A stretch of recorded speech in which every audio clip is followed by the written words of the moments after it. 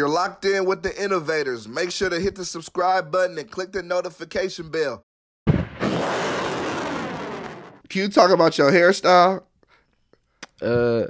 Yeah. This comes from where I'm from in Modesto. You'll probably see a lot of people rocking it out there. You'll probably see Does it have a name or like what? This is a WestSide Tail. WestSide Tail. Yeah, this is from the West Side. Damn, Modesto. I didn't realize it was that long. This motherfucker like probably the longest you'll probably see in my city. I probably got the longest one in my city. Yeah. How long you been growing it? Probably going on 5 years. Wow. Yeah. You'll probably see my with it to the neck. Probably without the braid because it's short. Yeah. You probably see it like a little braid. You'll see a lot of people with it, but I probably got the longest in the city for sure. Yeah, that's tight. Yeah. Nah, I was peeping it earlier, but I was like, I'm gonna ask him about it when we do the solo.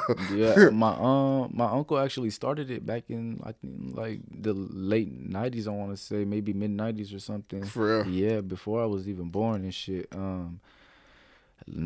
But I know my pops, everybody had it. My uncles, they all had it, and I had it actually when I was like a shit. When I was born, shit. This is like my first haircut that I got. For real? Yeah, I got this from moms and pops gave it to me and shit.